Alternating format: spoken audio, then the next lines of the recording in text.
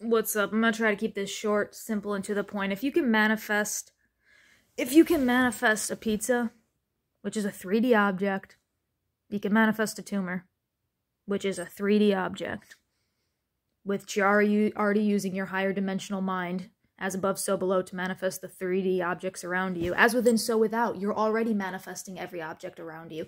The outside is a mirror of the reflection within. So if you want to manifest a tumor away, you got to reach the electrical frequency that Christ was at, Jesus Christ. That's how he did his miracle healings, because he was following the path of love. He had so much love in him, love is energy, that he had all of this energy within him that he could energetically tap into. Now see my last video, see the very last video I posted. He could energetically tap into the world around him, the consciousness around him. And you know, this is how you can this is how gurus act, and gurus heal each other. I can't talk. I'm trying to give you the cure for cancer, I can't even speak. Blah. Whatever. You just have to be really loving. Because what do all gurus, enlightened beings have in common? They're all really loving. They embody one quality in themselves. And that quality unlocks infinite doors. But yeah, if you can manifest peace, you can manifest tumor. And love is the currency. It's quite literally the current. And that's how you get stronger manifestation power, mind over matter.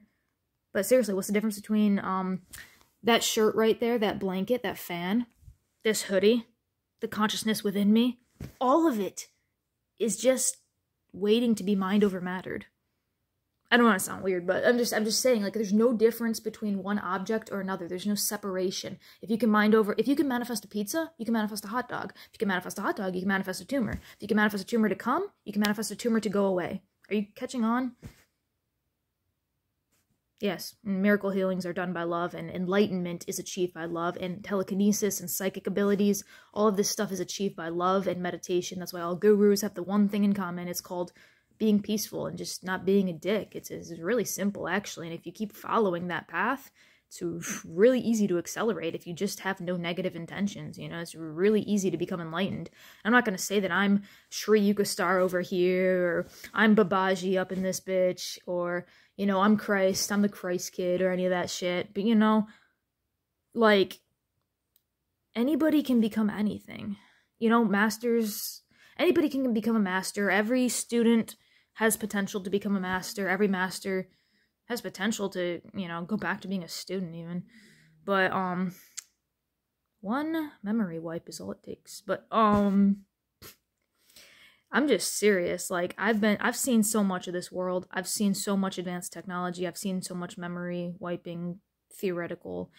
Never mind how to wipe a master's memory. Never mind.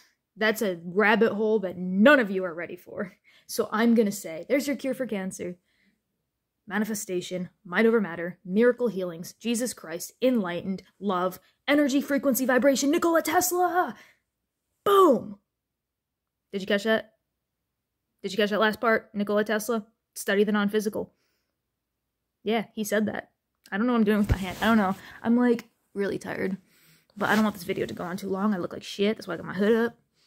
So I can protect you guys, so I can protect your energy from my ugliness, because I don't want it to radiate like distance Reiki, and my ugliness is just so much, it's like distance Reiki. It just shoots through the screen and it just stuns you. I'm sorry. I'm like really sleep deprived right now. Like of years. Because I've been attacked a lot and a lot of stuff, but yeah. Pardon my ugly.